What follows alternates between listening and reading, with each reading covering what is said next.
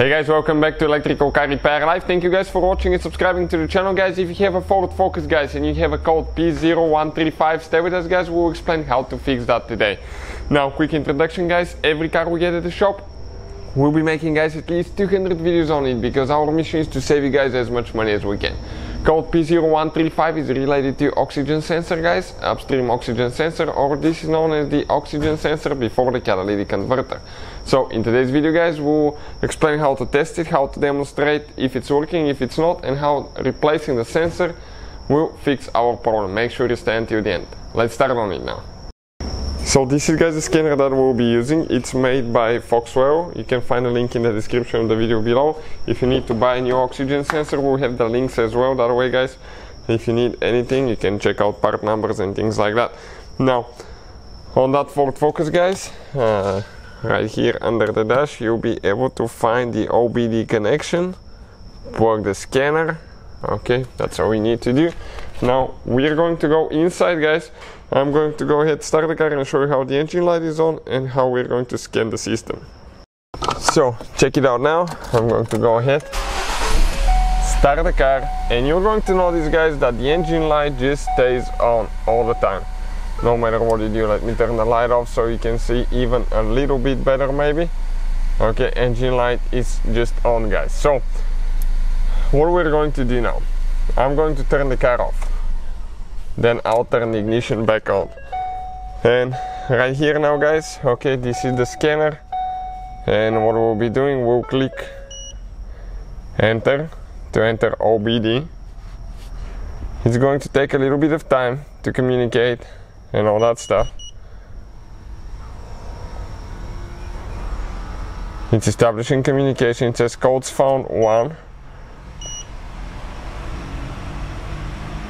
Now you have two different modules. Scan both of them. You can find codes under both of them sometimes, but usually ours is under the second one. It really depends. Yours may be the first one.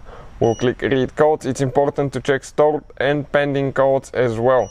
Why? Because the pending means that the code is there, but it hasn't been long enough to actually trigger the engine light and being sent to the hard memory of the computer. O2 sensor heater circuit bank 1 sensor 1. Sensor 1 means that it's the upstream oxygen sensor, the one before the catalytic converter. We'll show you which one.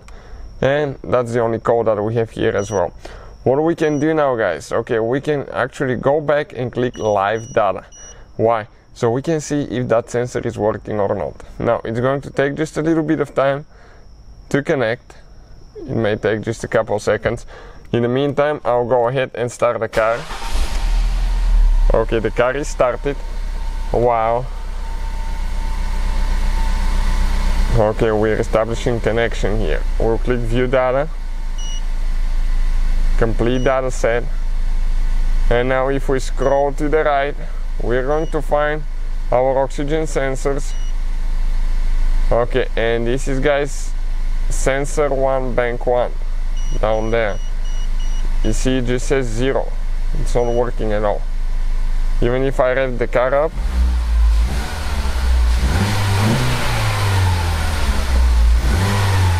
nothing, guys, it doesn't change. So let me turn the car off and show you what needs to be done to fix that problem now. So this Ford Focus is with the 2.0 engine, but if you have, guys, the 1.0, 1.6, the procedure practically will be the same. You just need to find your exhaust side, exhaust manifold. This is where the gas, okay, that's burned, goes out of the engine. Exhaust is on the back side right there, guys. And looking at it that way, okay, I'm trying to show you here now. This sensor, the first one, this is before the catalytic converter, this is upstream. The one all the way, okay, down there, this is downstream. Okay, this one down there is downstream. This one here is upstream, guys, as you can see. So now, guys, we'll go ahead and replace ours. If you want to see the video, it's on the channel from start to finish that explains how to replace the oxygen sensor. Make sure that you do it on a cold engine, because otherwise you can severely, guys, hurt yourself. This is the socket that we use. It's a special oxygen sensor socket removal. Okay, this is amazing, guys. Amazing tool, very inexpensive, but without that tool, it can cause quite a bit of damage, and you may not be even able to remove the oxygen sensor if you if you damage it. So I'll definitely recommend to check the two. We'll have the link in the description of the video below. We'll go ahead and replace ours. Again, the video will be on the channel. Today's video is to see if replacing the sensor will fix that problem now. So the sensor has been replaced, guys. Now I'll go inside, and what we're going to do first, we'll start the car.